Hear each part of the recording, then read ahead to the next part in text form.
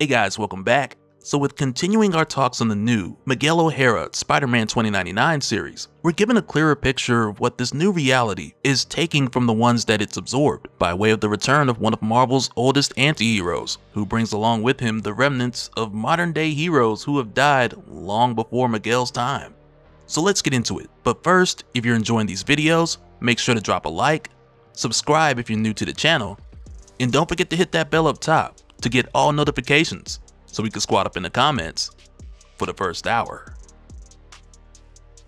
Alright, so coming back, we jump into what kind of feels like the next episode, since each of the issues within this new Miguel O'Hara series are written like their own standalone stories, which is good for new readers, but also it's a nice way to flesh out the world building of this new universe, Earth 2099.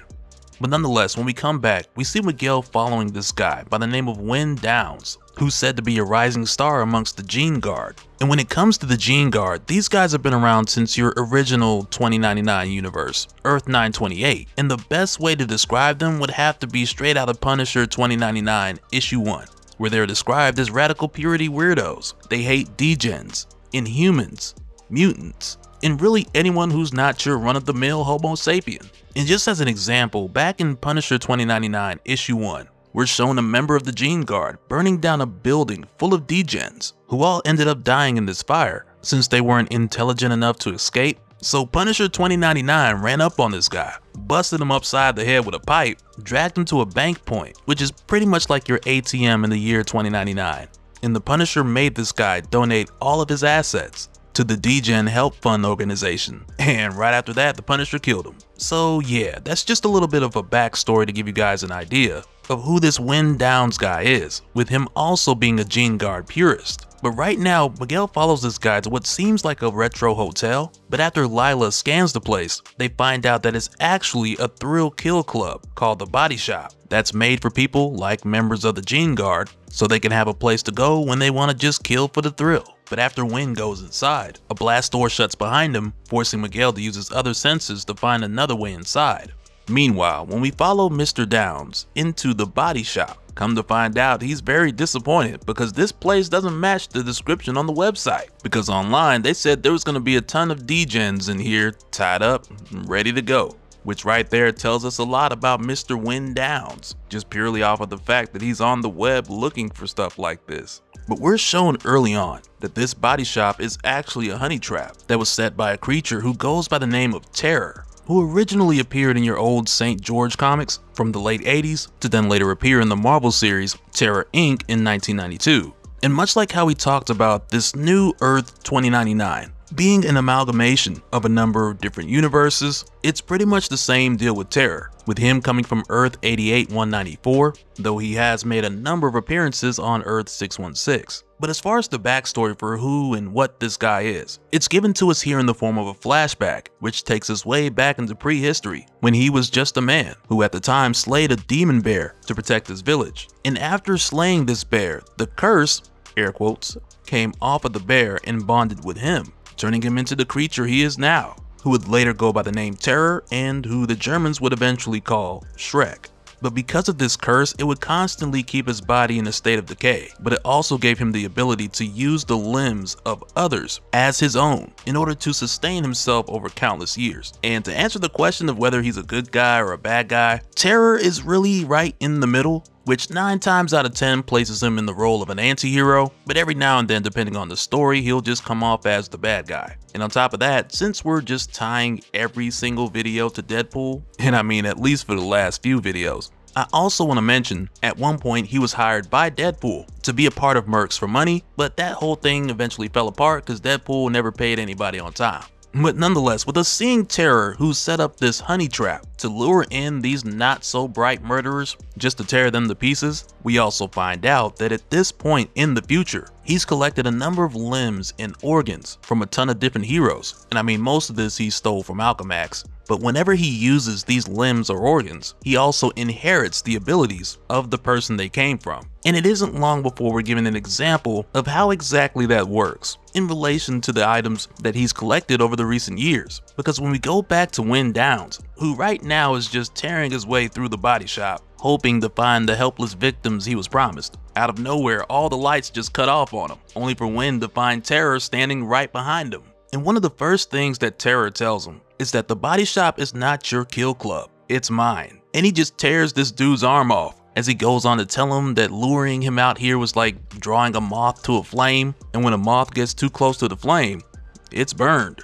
As he just pushes this guy on the stove, because apparently the rest of his body was just garbage. But just after this happens, Miguel O'Hara makes his way inside. So as a good host, Terror introduces himself, but right away Miguel tells him that the body shop is done. And he demands that Terror hands over Wynn Downs. So Terror is just like, okay, well, which part of him? So Miguel then says, shock me. And it's right here where Terror gives Miguel a seismic kick by way of using the inhuman Gorgon's hoof, which really right here is the beginning of Terror telling Miguel his story of how he once was a man who killed the demon bear to protect his village, and how from that moment when he underwent this transformation, which was ages ago, he's seen and been so much, from a berserker to a knight to an assassin, to where now he's an ambush predator. And it's really one of those things where, if you think about it, with his specific curse that forces him to have to take the limbs of others before he completely deteriorates, it makes sense how over the years, Terror has made these changes as far as who he decided to be and what he needed to do to survive, based on the era or specific state of the world at any particular time. Because after thousands upon thousands of however many years, it makes sense that over time he would create a new justification as far as who he would fight for and who he would fight against as the world continues to change over and over. And to be honest, I think his story would make for some really good television. Let me know what you guys think down in the comments. But either way, during this fight, Miguel ends up pulling one of Terror's eyes out, since he recently discovered that this guy he's fighting is fully modular, only for Terror to follow up with the kick from his other leg that used to belong to Laura Kinney, which like we saw earlier was just another body piece on his collection, because in 2099, Terror is just putting anybody on his body. And out of nowhere, we end up finding out that Terror has the tongue of Nathaniel Carver, Hindsight, who is a mutant that had the ability to see others' memories upon contact, which is what allows Terror to find out that Spider-Man is Miguel O'Hara. So now with him knowing Miguel's background and his origin, Terror calls Miguel a genetic mishap, who's striving and aspiring to do and be better. And he tells Miguel, you mistake me for someone who wishes the same. Because again, for Terror, he started out noble, protecting his village, killing the demon bear, but after the thousands of years that followed, he's been more about survival and later justifying the means of how to do so. And because of the discrepancy of age, he tells Miguel that he's seeing things like a child, or better yet an infant with his optimism, and in return Miguel tells him that Terror is just hiding in here, because if he really wants to target only bad people, he'd do it out there on the street, and of course do so without means of corporal punishment. But for a moment here, Miguel gets the upper hand when he pulls out the wall from behind Terror, knocking him in the head with it. But this victory isn't long lived, because just after this happens,